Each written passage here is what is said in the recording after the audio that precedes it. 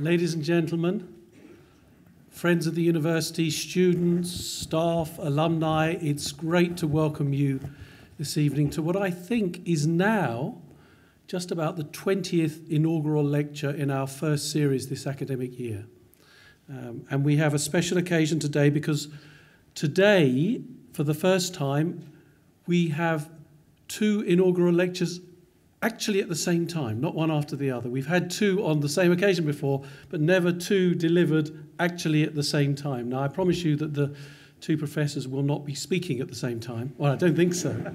But they will be delivering the lecture jointly, and that's very exciting. And the lecture from Professor Scott Kable and Timothy Schmidt is entitled Chemistry with Laser Beams, Molecules in the Atmosphere, Interstellar Space and Solar Energy, a great title which explains why we have a full audience today.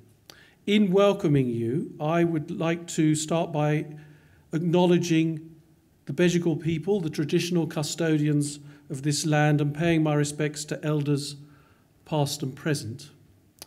I also want to particularly welcome Tim and Scott's families. Scott's parents, James and Helen, his wife, Eleanor, and daughter, Susanna. You're very welcome.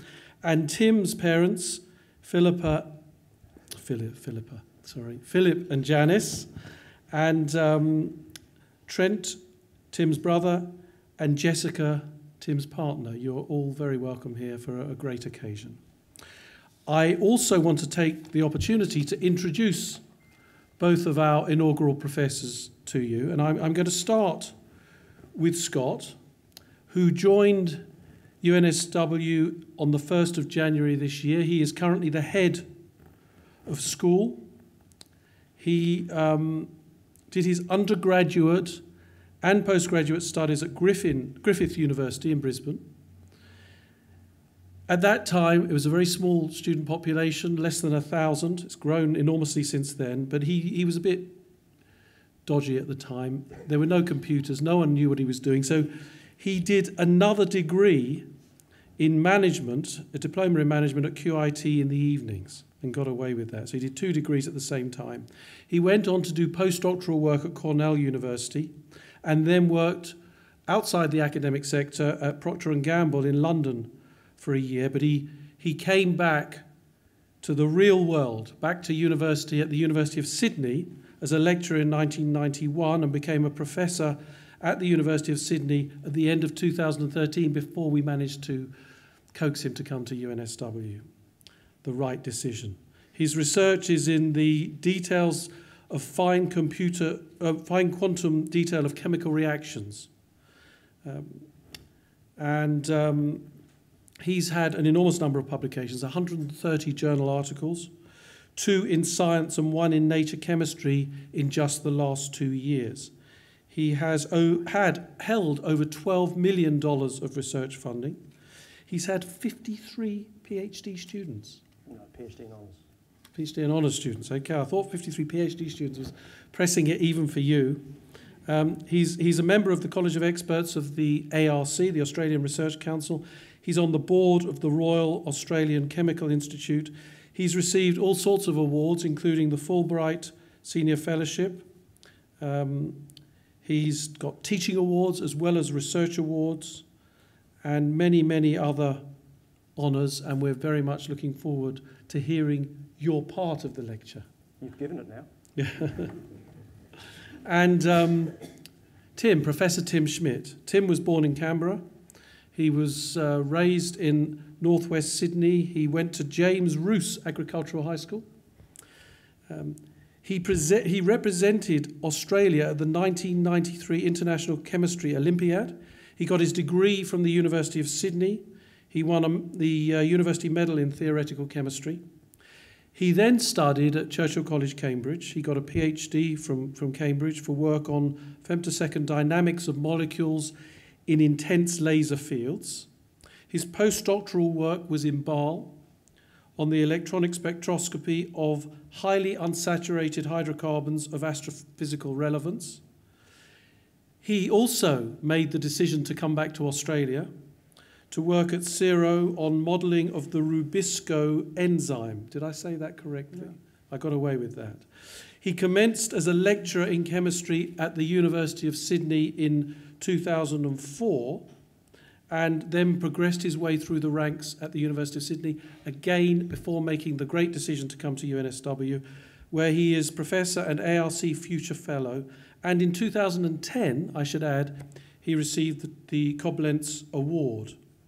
He also has an enormous amount of grant income, $6.1 million I calculated currently, 122 peer-reviewed publications, many in really important journals like Energy and Environmental Science.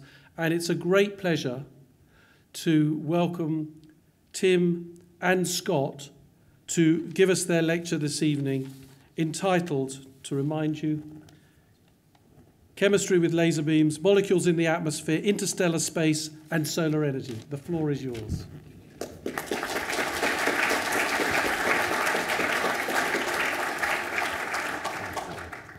So we tossed a coin earlier and I won, so I'll start off this little tag team that we have here. Thank you everyone for coming. I'm just delighted to see everyone here.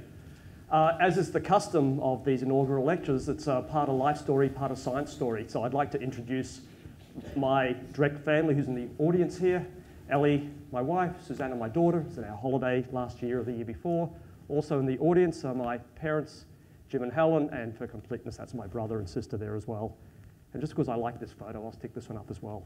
That's Mum and Dad at the age of 16 going on a date to the Brisbane exhibition. So they've been together a long, long time.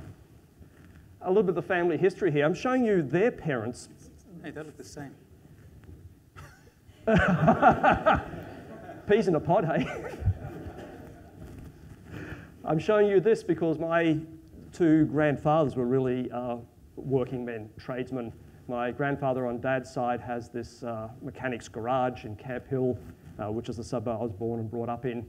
Mum's dad was a blacksmith and represented Australia in rugby league in the 1920s. The creative side of the family comes from Mum herself, and I think this combination of creativity and working with your hands is what makes me love the science that I do right now, where we build our own instruments and we think about them in a lot of detail. If you follow the Kables through, the Kables have been in Australia for a long time.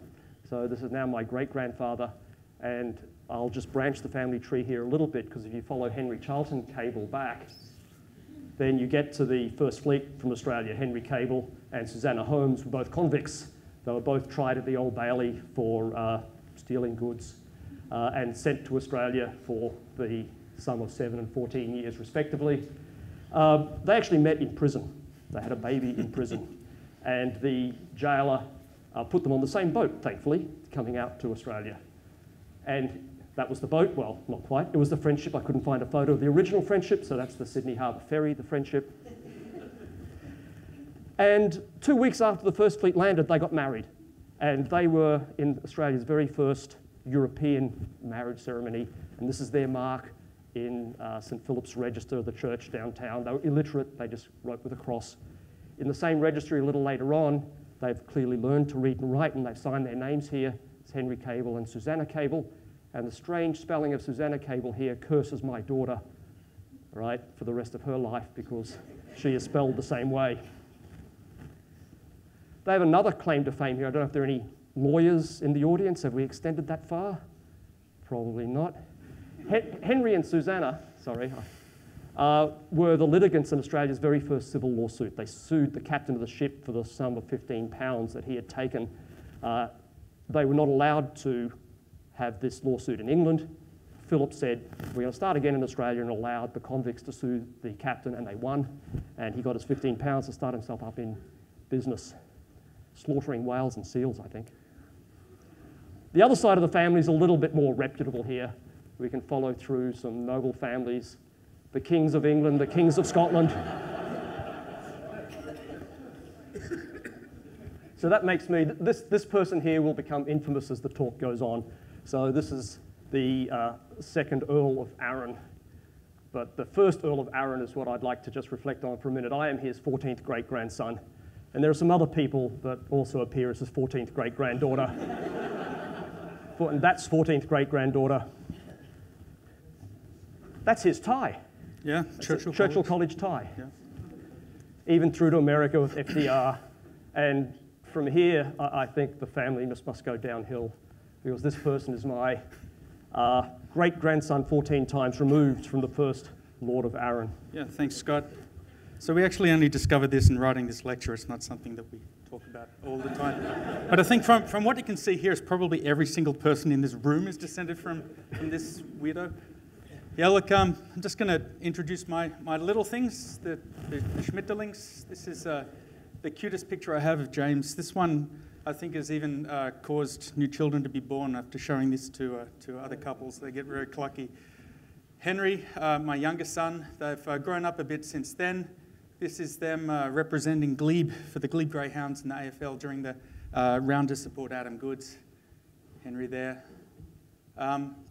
Jess, my partner, takes, with me, we take the kids to AFL during the winter. And Henry also likes to pull funny faces. I wonder where he gets that sort of thing from. My family who are here. So we had our family home in the suburbs of Sydney, out in the northwest.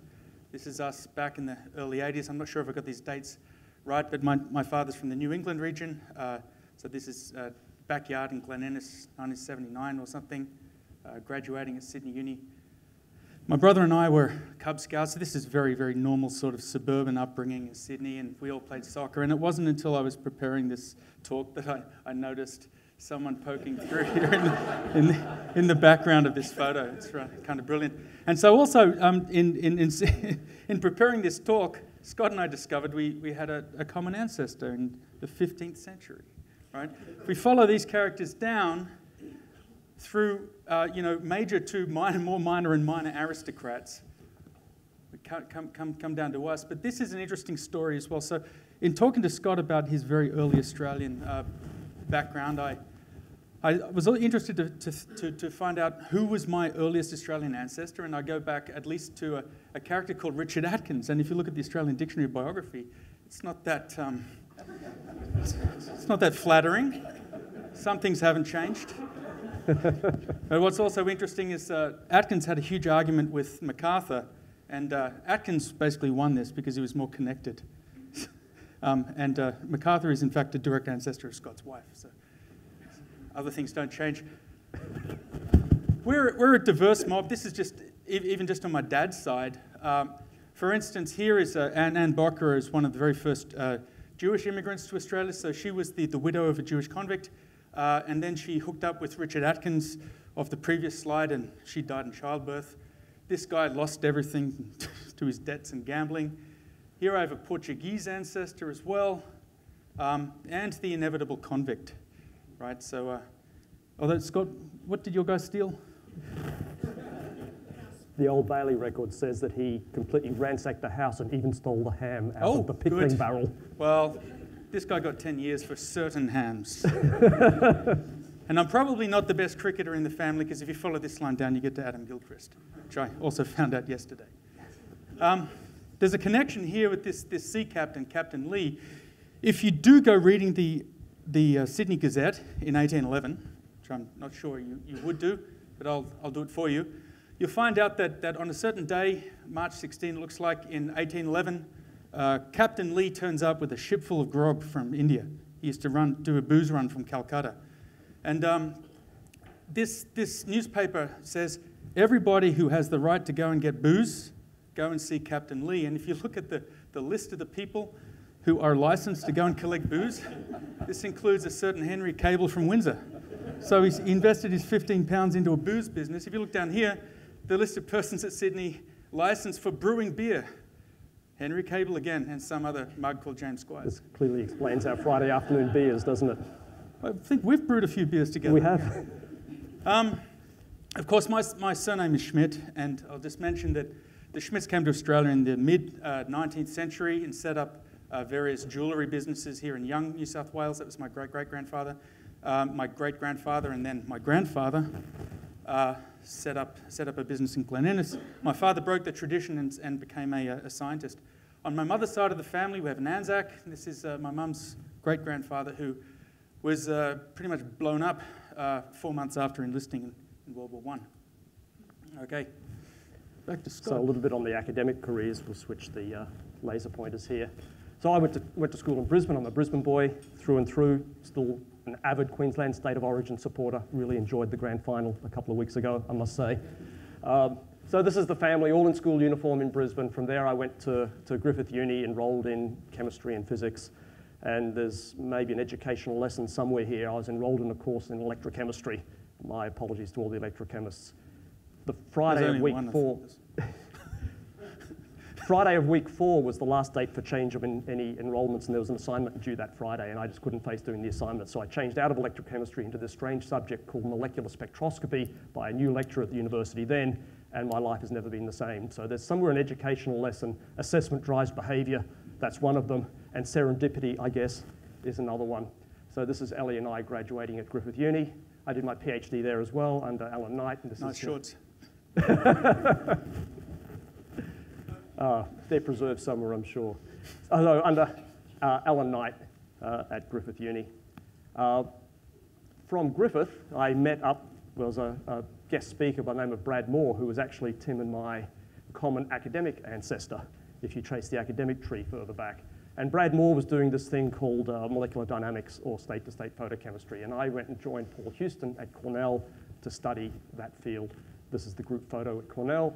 And just interestingly, Paul will be here. He's just retired as Dean of Science at Georgia Tech, and he's going to be here in 3 weeks if anyone wants to meet up with him.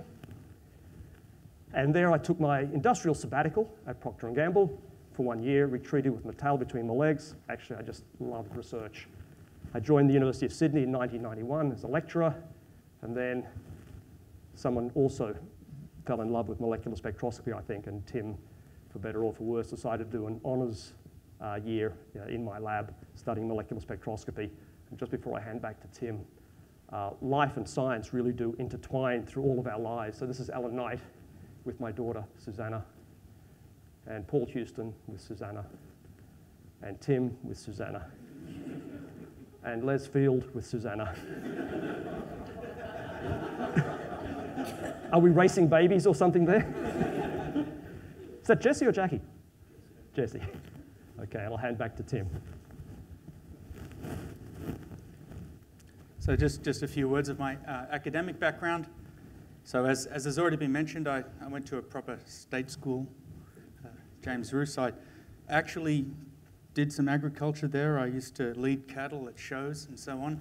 I was involved in this International Chemistry Olympiad, and that got me fired up about an academic career. Before that, I was pretty keen on being a vet, maybe a country vet. I liked all creatures great and small and all that stuff.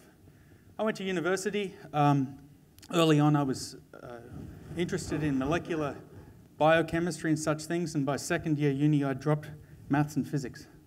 But I was lured back to the physical end of sciences, principally through interactions with George and Scott, who you saw earlier. So at the end of my undergrad at Sydney, I was lucky enough to get a scholarship to Cambridge, where incidentally you have to kneel before God to get your degree. And Cambridge is a good place. But one of the great things about Cambridge is you meet some extremely good people. And Rob Sharp here will come up later in the talk. I used to run a bar with him. And we might have drunk a lot. We drank all the profits, certainly.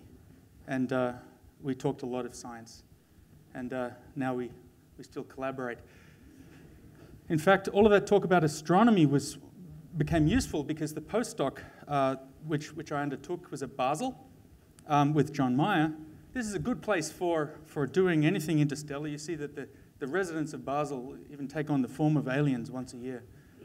And this is where we're going to start to talk about some science.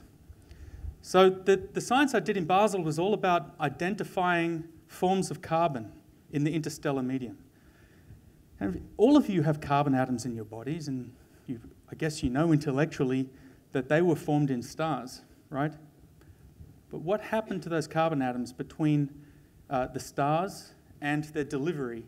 I like this picture because it's got crazy monkeys and humans and stuff.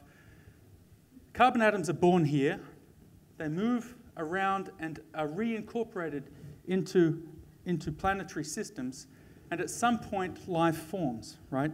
So we were interested in the carbon here, and so when you go looking for carbon in the diffuse interstellar medium using optical spectroscopy, right, what you see are a whole bunch of absorption features. So this is wavelength. This is a bluish colored light.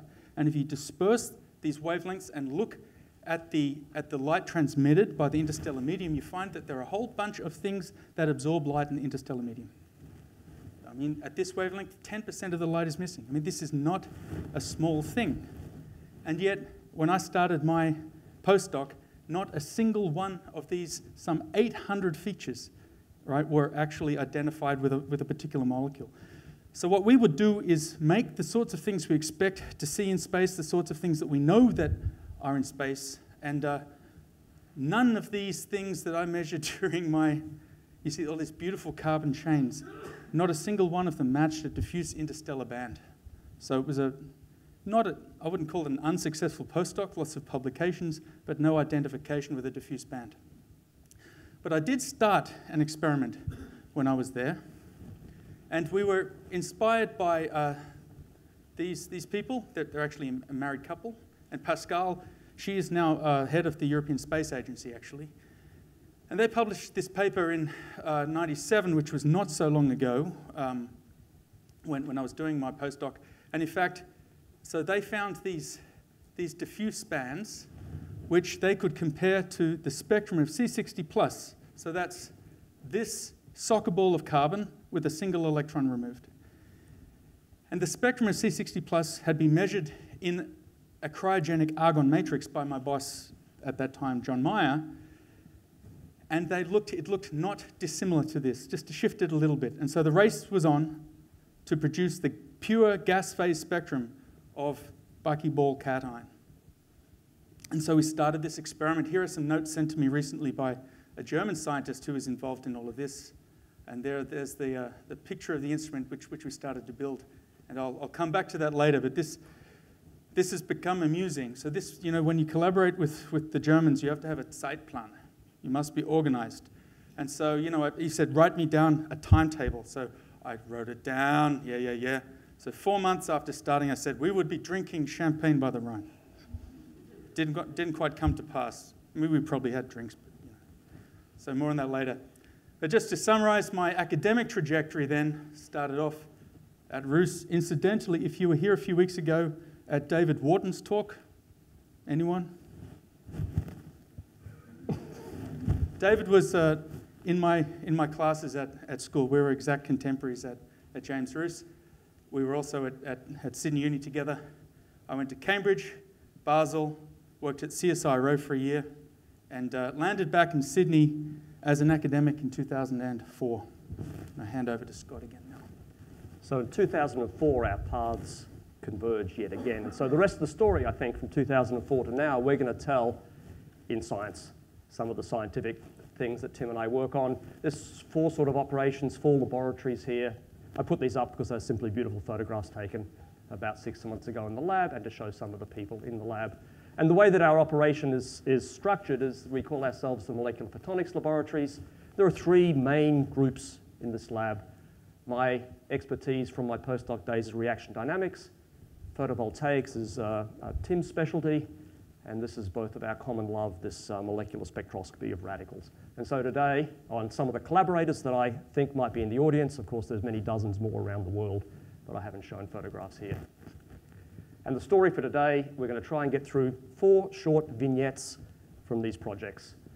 Moving from pure discovery with no application at all really intended, through to a much more applied version of our science.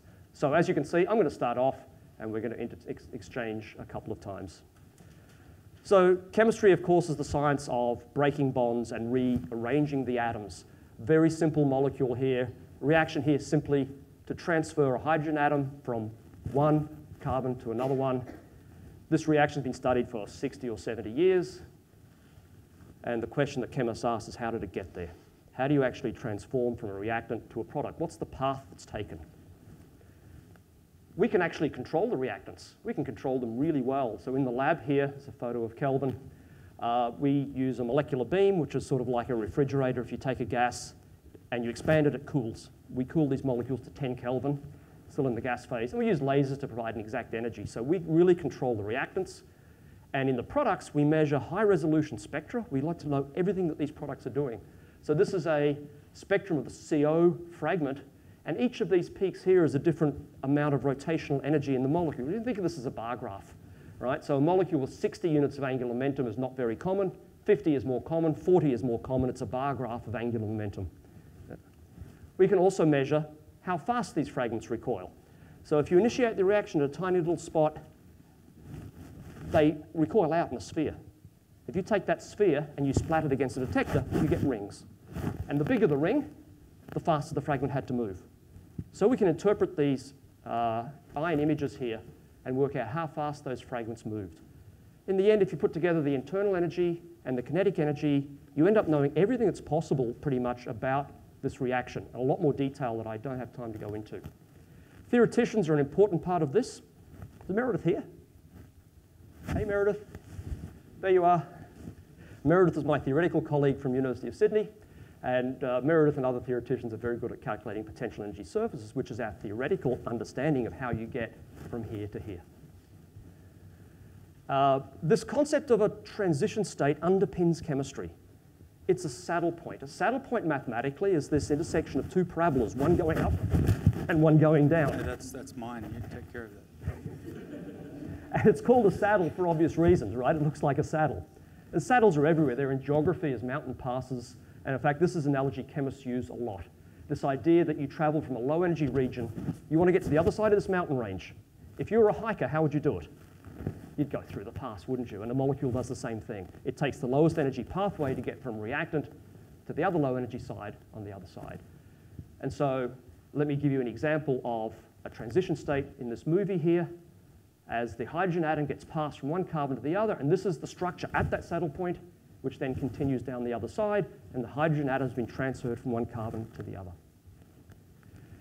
You know, theoreticians are really very, very good at doing at reactions that go over a transition state in all sorts of regards. The dots are here, some of our experimental data from about 10 years ago, and Joel Bowman, with whom I was collaborating at the time, did these very extensive calculations to even get the quantum mechanical resonances right in these product state distributions. You don't take anything from this other than theorists can do transition state chemistry really, really well. So a long time ago, we started investigating the photochemistry of this molecule. Shine light on it, it breaks bonds, you measure these fragments. This was first done in 1960, right? And the proposed mechanism was this transition state mechanism. So there's the transition state, passes the hydrogen from one to the other, and then the two fragments come apart. And I did experiments, and the data I'm showing here actually go back to my postdoc days. And one of the take-home lessons is to keep good notebooks and make sure you keep floppy disk drives that'll read 8.5-inch floppy disks to get the data. This was eventually published 15 years later because the theoretical underpinning to explain the data were not there. If you do a transition state calculation, it's a much later calculation with much better theory and computers done by Kelvin and Meredith, it does not agree. Nowhere near as good as that previous one that I showed you. So I collaborated then with David Osborne at Sandia to measure the other fragment and the internal energy in the methane. How much is it vibrating? Well, transition state theory doesn't agree with that one either. So this reaction just doesn't look like it's a normal transition state reaction.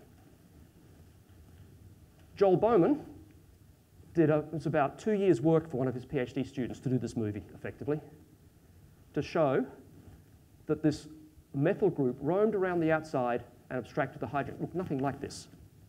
Very different chemical mechanism, and none of the kinetics or thermodynamics that apply to the transition state apply to this roaming reaction. And I thought that experiment had finished now.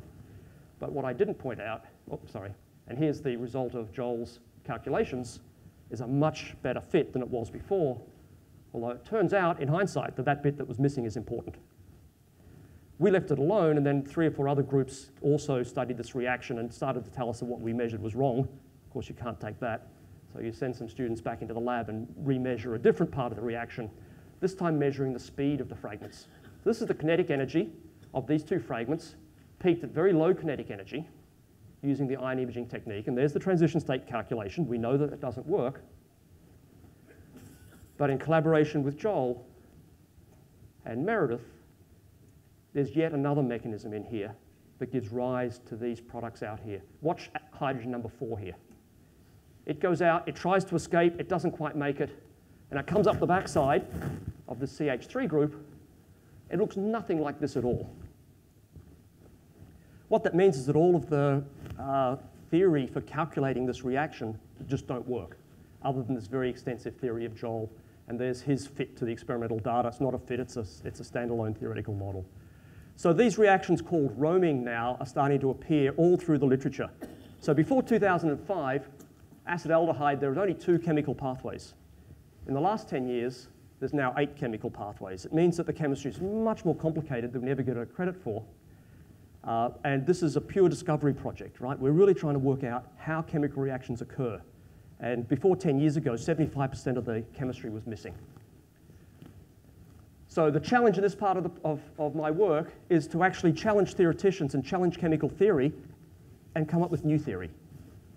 Roaming has been found in more than 20 systems, and these new theories are now being included in very complicated reaction systems. So moving on to story number 2.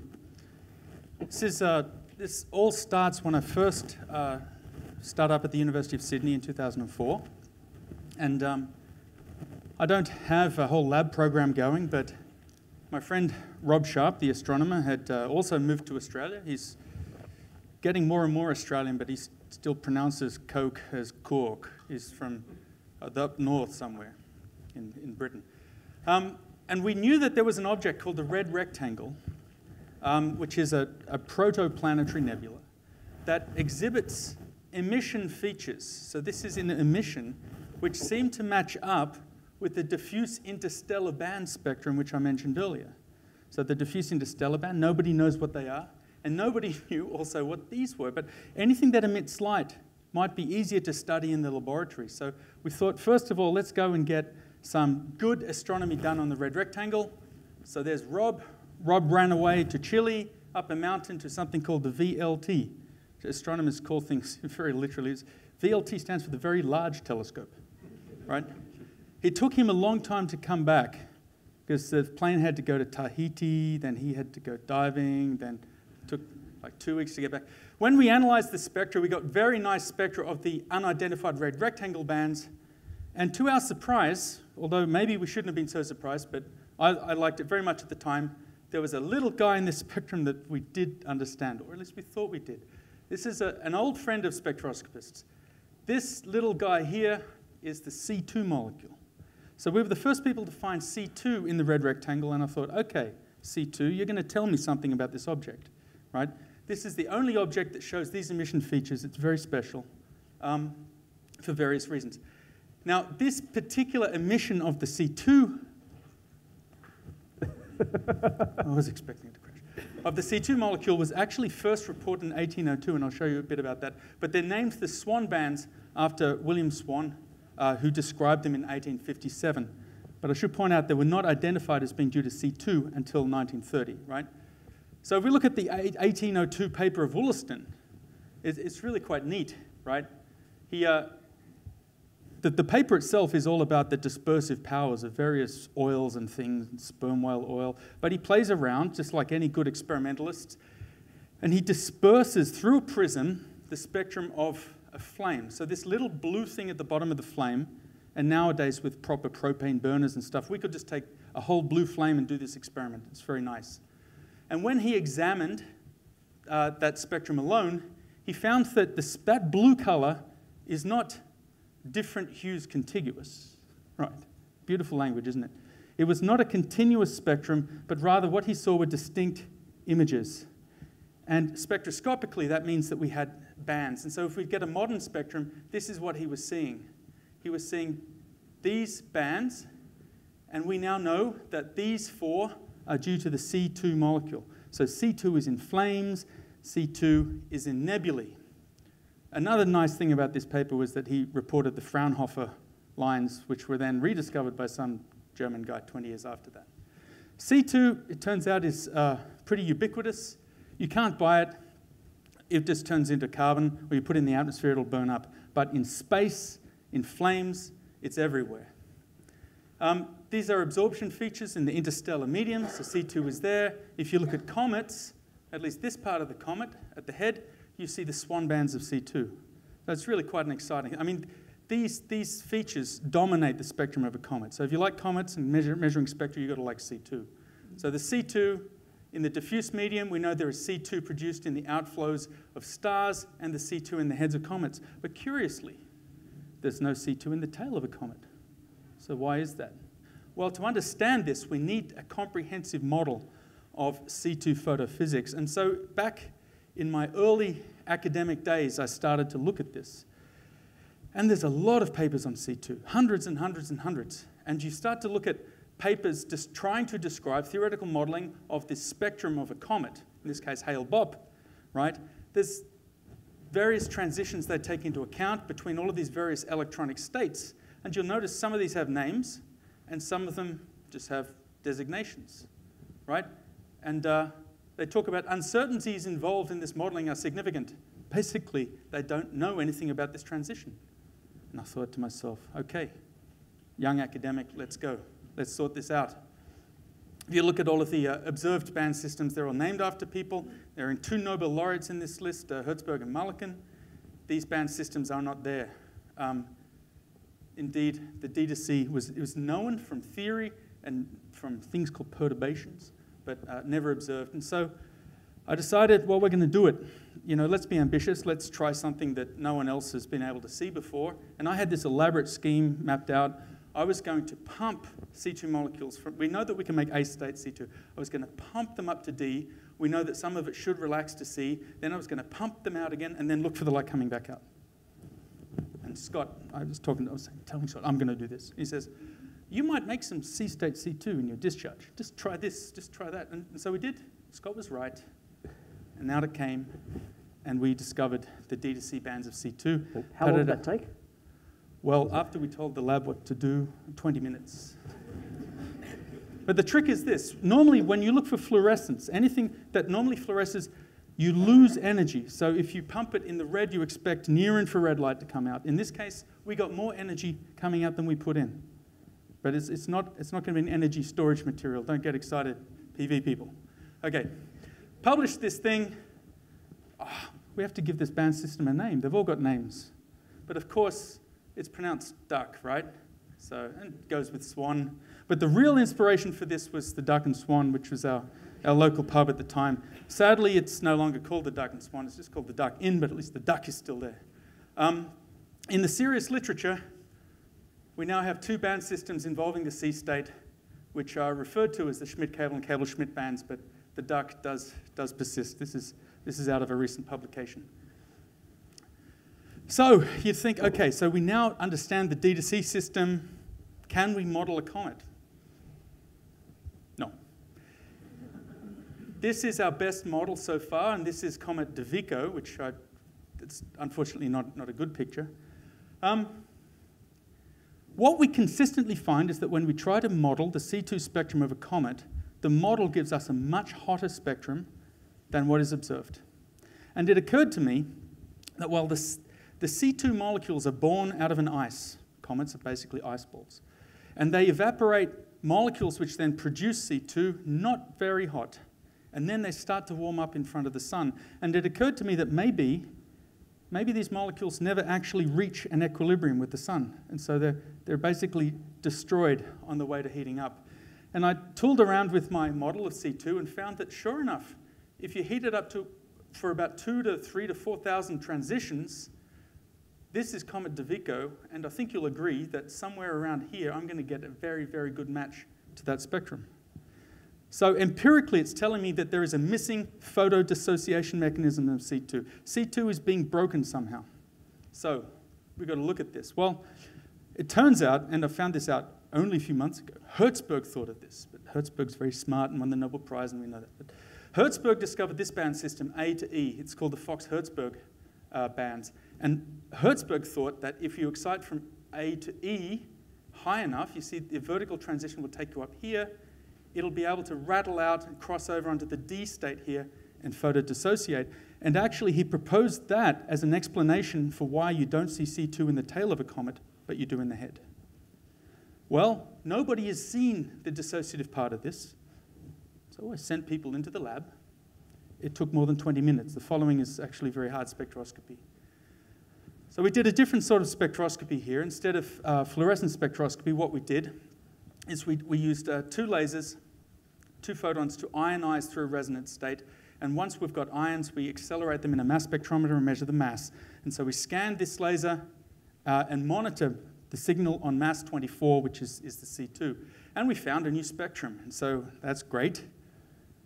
But what's the lowest state? I mean, we've got a spectrum now. What do we do? In fact, we were seeing CO produced in our experiment in its 20th vibrational level. I mean, this is extremely hot. This could be anything.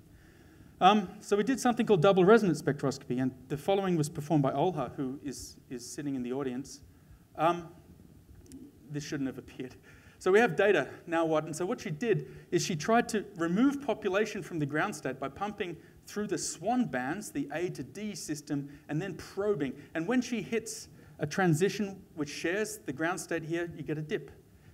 And, you know, she got no signal on vehicle 0, nothing on 1, nothing on 2. It's like, is it even going to work? And then something on 3. Amazing. Never give up.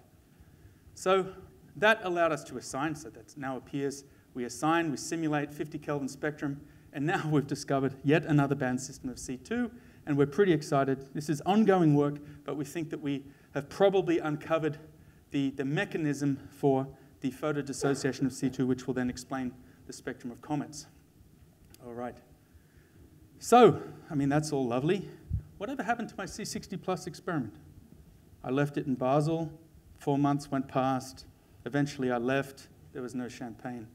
But I was pretty happy to see my old boss and Dieter reported this in a little magazine called Nature just in July this year. So this is great closure, and actually a really bittersweet moment for Harry Kroto, who discovered C60. So Harry Kroto discovered C60 because he believed he could make interstellar molecules by vaporizing carbon. He discovered C60, he then invented a whole field of nanotechnology, and now it's won a known... Nobel Prize. Oh, he got a Nobel Prize. We know, everyone knows that. And unfortunately, he's now suffering from Lou Gehrig's disease, doesn't have much time. So this is a lovely thing to have happened. So now we know that the C60 in space, John can smoke cigars for the rest of his life. And I got this nice email from Dieter, who, you know, concedes that it was a long wait. Not 4 months, but 13 years. But in the end, it was good. And the moral of this story is, you never give up. Tim and I have a theory that John Mayer may well be getting an invitation to Sweden over this. We will see. At the very least, I think the Queen should put a sword on him. It's a very impressive piece of work.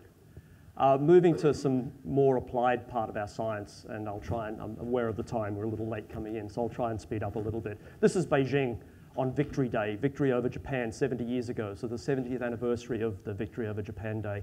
Beautiful photo of Beijing, isn't it? 1 day later, it looks like this. Okay, so the government had shut down all of the factories for a week beforehand to clean the air up so they could have a beautiful Victory Day, and then industry starts up again, and this is what the air pollution looks like. Air pollution is responsible for about 3 million deaths per year. It's a very significant cause of human mortality, and these are the flashpoints. You can see China and India with a lot of its industry. Australia and New Zealand, very clean down here as a role for atmospheric chemistry because of the cleanliness. You can actually see Sydney and Melbourne have a bit of a green dot there as well. Atmospheric chemistry is a long-standing science, and when you understand the chemistry, you can actually do something to fix this up. So this is in the US, measuring the amount of nitrogen dioxide, which is another pollutant in the atmosphere, in 2005, averaged over the whole summer. The chemistry of nitrogen dioxide is really well understood. And if the chemistry is well understood, you can make good public policy that way, and you can do things like put catalytic converters onto cars and clean the air up, shut down dirty coal-fired power stations, and get this result here 6 years later, which is a significant improvement. But of course, air pollution is much more than just oxides of nitrogen pollution. I was at a talk just last week, and Gabe De Silva from the University of Melbourne is an atmospheric modeler. He was in the audience, and I stole this slide straight from him, with permission, but straight from him.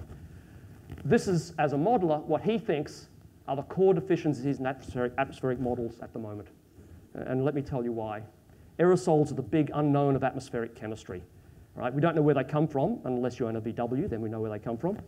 How are they formed? They also are aggregated of organic molecules. Nobody knows that chemistry. What's the consequences? There's some theories in the literature that aerosols of a certain size will have a similar effect to what asbestos does. What's their impact on climate change? Aerosols scatter light to space, so they cool the Earth, but they absorb infrared, so they warm the Earth. That's really hard to calculate. Inorganic acids are really well known, and they've been scrubbed out of smokestacks for 50 years, but organic acids are not well known. The models only get it right in a factor of 2. That's nowhere near good enough. No one knows where the acid comes from. And this little guy called OH, a little diatomic molecule, is the absolute scavenger. Every organic thing in the atmosphere reacts with OH, yet we don't understand it. The models get the concentration of OH wrong, especially in areas of high organic load. It's a catalyst. So small errors in OH make large errors in rates and in fates of molecules. So if you can't get OH right, some of the models in different environments struggle to actually predict what's observed. And the story I'll tell you is about organic acids. This is a story that led directly on from the roaming experiment that I was telling you about 10 minutes ago. Duncan was an honours student, and I gave him an experiment that I knew would work. We would take acetaldehyde and put a deuterium on there, something chemists like to do, just to measure the roaming reaction. But what he and Brianna saw in breaking the C-C bond is 75% give that, but 25% actually give things that are not intuitively obvious. We need to swap a black and a blue ball on here before breaking the ball. And how do you do that? So this is an extensive calculation.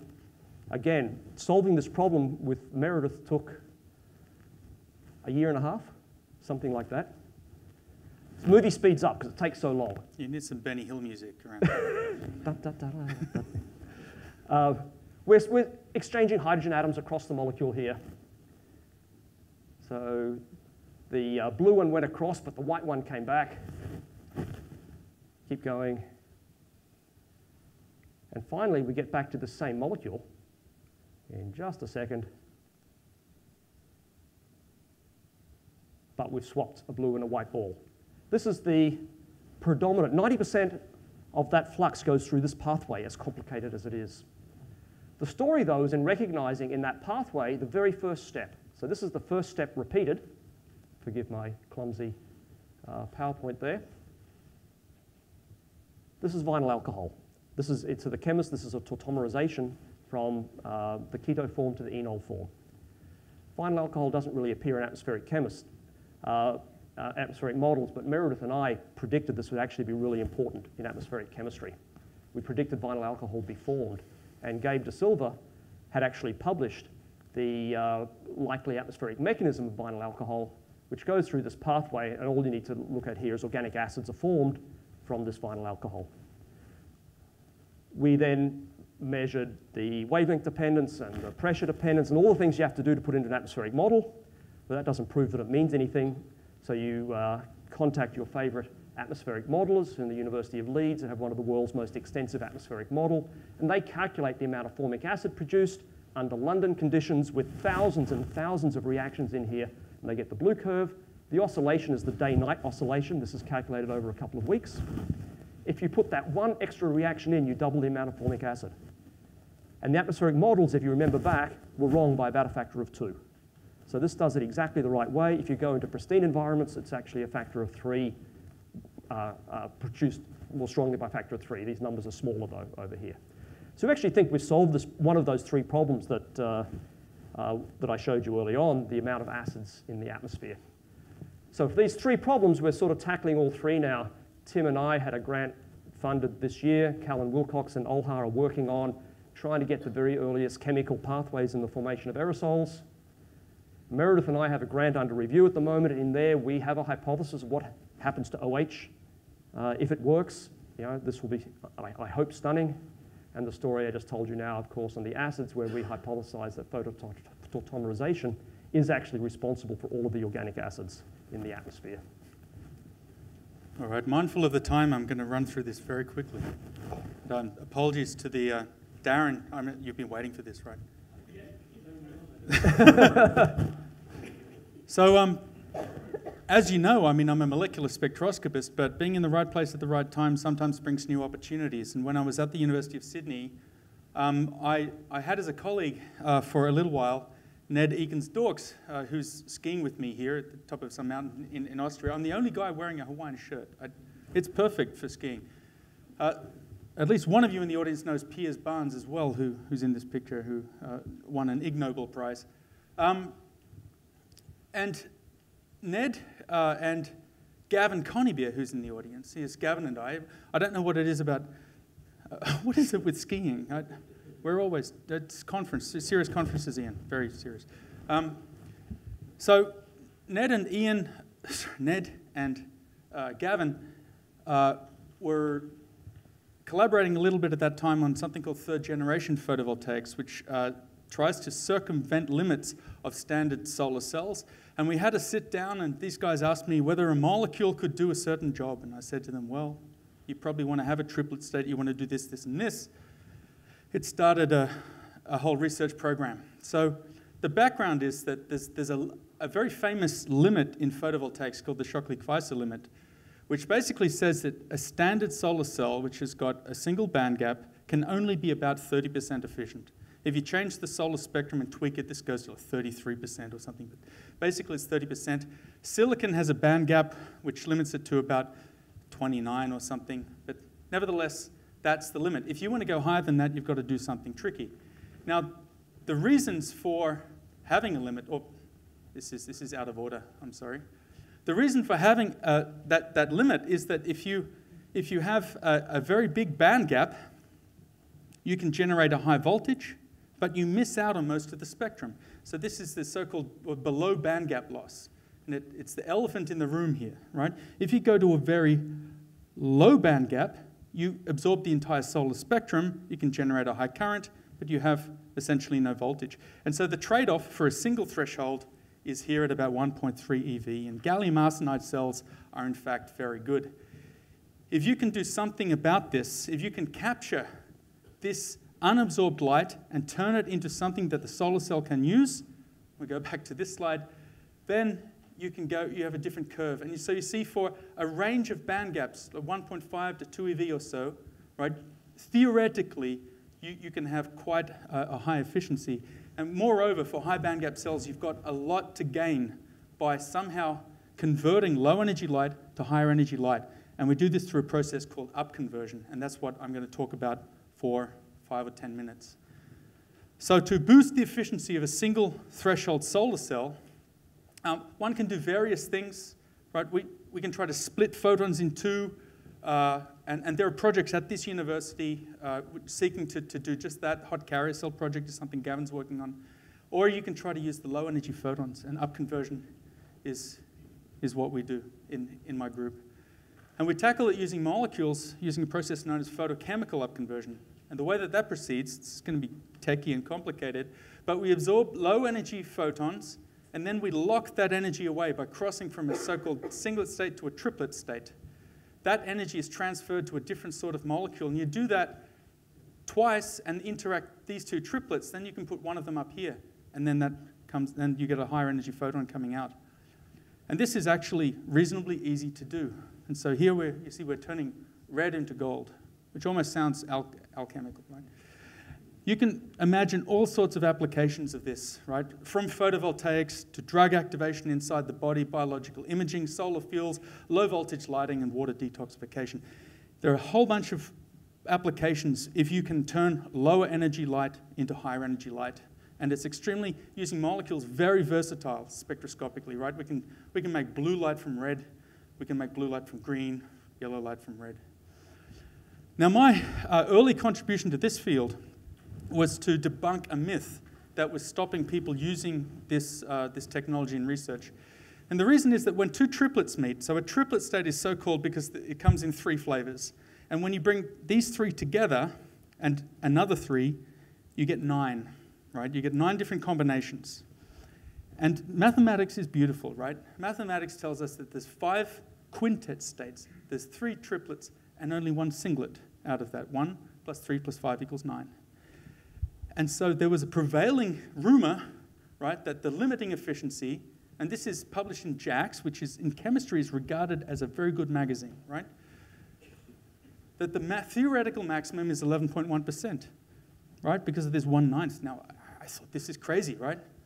This doesn't make sense to me. If you think about it, if you have, I've got here 18 reaction partners, one comes through and will make a photon. This is the singlet pathway. What happens to triplet encounters? Well, they could quench, and at most, I would say, if that channel is open, you will lose half of them, right, for various reasons. And the quintet state, a molecular spectroscopist knows that the quintet state will not react, that the quintet channel will not react. But the only way, I mean, you can say this to people, the only way that people will really accept that there's no 11% limit is if you smash it. And so we did an experiment. I thought, well, let's just drive this. And so here's the experiment. We have a red laser beam igniting this yellow light, right? This is unusual, right? You don't normally see yellow light coming out of red excitation. We can actually look at the time signature of that. So this is occurring over a microsecond timescale, and those laser pulses that ignite the system there are actually only about 100 femtoseconds long, right? If you just excite the emitter molecules, then the fluorescence is over in nanoseconds. But this is the triplet annihilation pathway. And using various experimental conditions, we're able to show that you easily smash the 1/9. And here you can get more than 30%. And on this scale, now, the most recent report from this year, people have got up to 86%. So there's really no, in principle, reason that you can't use every photon that you put into a photochemical upconverter, right? The quantum yield of this, by the way, is 43% because you're using 2 photons to produce one higher one.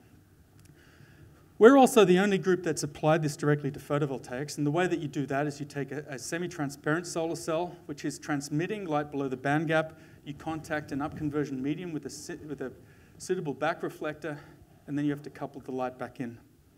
These experiments are pretty technically challenging, but I'll just show you some spectra quickly. There's the mechanism. These are the actual molecules that we use.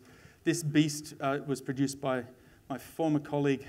I guess he's maybe still my colleague, but he's at the University of Sydney. I don't know if I'm allowed to call him a colleague anymore. But that's made by Max Crosley's group.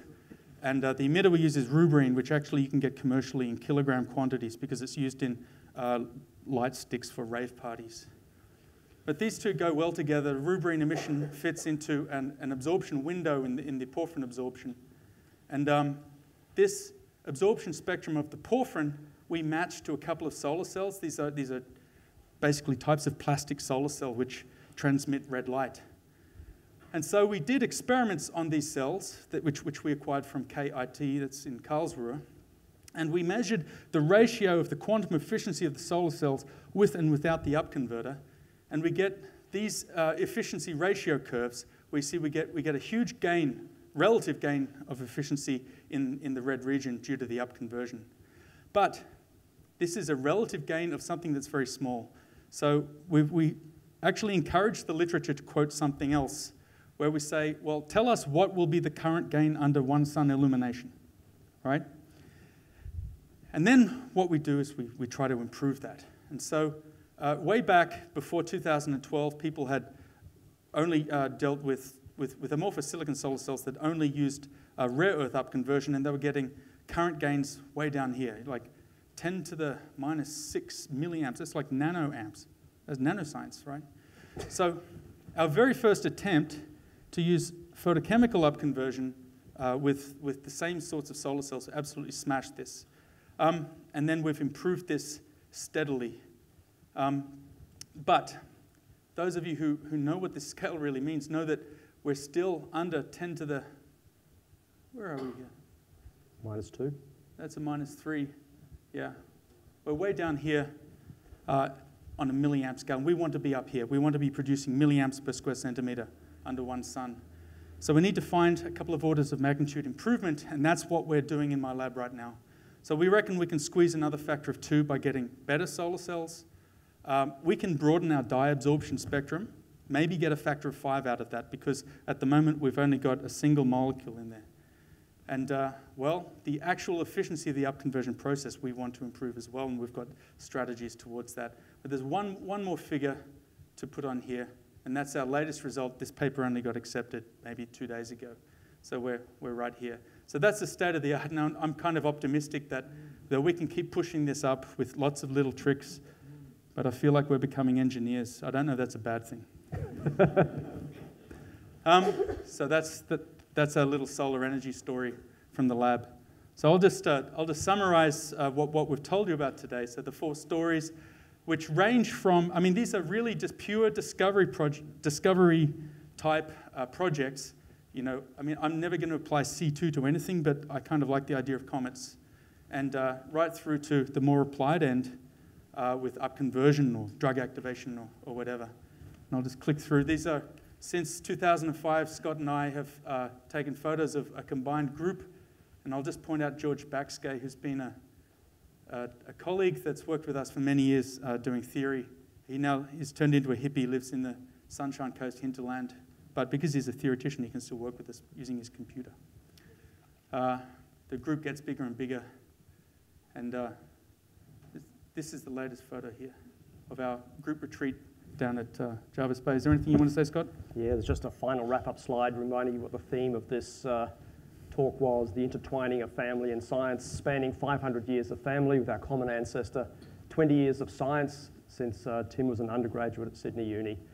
Our ancestors drank together, presumably. That trend continues in the family. Yours gave money to mine. We started doing some science early on together. We do some wonderful science. I mean, I think C2 is probably the thing we're most personally proud of. It's the most esoteric of all the stuff we do, and an acknowledgement to all of the group that we currently have. And thank you all for listening.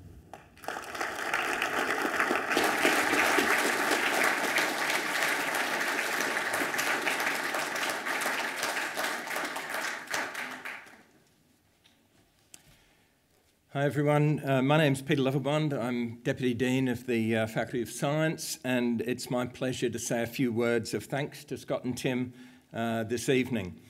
We've just had the privilege, is this working? Can you hear me okay? Or I'm talking loud enough? Okay. We just had the privilege of hearing a presentation by 2 scholars with international reputations and, as we've heard, international connections, who are at the very top of their game. And I think it'll be clear to everyone here why we were so keen to recruit them to UNSW. As I'm not a physical chemist myself, I did a little background research last night on Scott and Tim before today's talk, not their genealogy, but I wanted to share with you some of what I found. And bear in mind, I didn't have the benefit of this afternoon's talk, so try and imagine what it felt like at 10 o'clock last night. So the first paper I looked at was one of Tim's, in the Journal of Physical Chemistry, and I read about some spectroscopic calculations he'd performed at the multi-reference configuration interaction level of theory with Davidson correction with covalence correlation obtained with quadruple zeta bases. So I moved straight on to Scott's publication list, which described the phototautomerization of acetaldehyde to vinyl alcohol, implying that photolysis of small aldehydes and ketones could provide tropospheric sources of enol sufficient to impact organic acid budgets. So I understood alcohol and budget in that one. So really, what my pre-reading tells us, of course, is just how good a job Scott and Tim have done this afternoon in translating their highly technical research into terms that we can all understand. They're fantastic science communicators, and communication of our research is critical to the university, because if we can explain to the wider community what we've found and why it's important, then we may be able to persuade politicians that there are votes in it, and they can better fund our research and our teaching. So Scott and Tim made their work very accessible to us all today. They took us on a journey from basic laboratory science to the structure of matter in our universe. As I think Tim mentioned, diatomic carbon, C2, is a gas that only exists at 3,500 degrees, so it's obviously hard to study, which I presume is what the lasers are doing. And it's hard to study out there in interstellar space. But it can be studied through spectroscopy, and Scott and Tim described the remarkable level of insight their methods, combined with mathematical models, have provided into the chemistry of gases in space and in the Earth's atmosphere. And they also told us how spectroscopy can be harnessed to understand and optimize the chemical reactions in converting sunlight into electrical energy. And of course, we all love it when conventional wisdom is overturned, when you broke that 11% barrier, and when a new theory makes predictions that actually turn out to be right. This is classic science at the highest level, and it's wonderful to see that a branch of science as old as chemistry is still revealing new secrets. Some of you will know that the School of Chemistry at UNSW is itself quite old. It can trace its roots back to the Sydney Mechanical School of Arts in 1833, more than a century before UNSW became a university. So if my timing's right, if I have the dates right, when your ancestors were selling alcohol to each other, your intellectual forebears, I beg your pardon, forebears might be more appropriate, were trying to understand the chemistry, perhaps of alcohol, in the School of Arts. I think that's a wonderful thought. So Scott and Tim, thank you so much for your erudite and entertaining presentation this afternoon. It really has been most impressive. We're delighted that you've come to UNSW, and we look forward to working with you for many years to come. Thank you.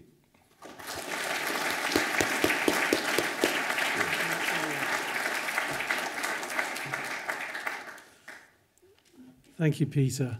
We've been treated to a truly wonderful and memorable lecture this evening, which you really have risen to exactly the remit we wanted and expected from these inaugural lectures, a combination of history, family, fun, brilliant science. We've had some truly great science. I wonder what Henry and Susanna Kable would have made of that. They would probably have understood it about as much as most of the people in the audience because you explained it so brilliantly. But we really have had great science, great stories, family, friendship, collaboration, and application. We've seen how some of this brilliant science can be applied. And of course, in the midst of all that, we've seen great fun as well. It really has been a wonderfully memorable lecture. In a moment, I'm going to invite you all to stay for a little while for drinks and nibbles to celebrate this great lecture and to network, because that's the other aim of this lecture. I want to finish off by asking Tim and Scott to come to the middle of the room and give you a chance to give them one last really rousing round of applause. Thank you very much. Well done.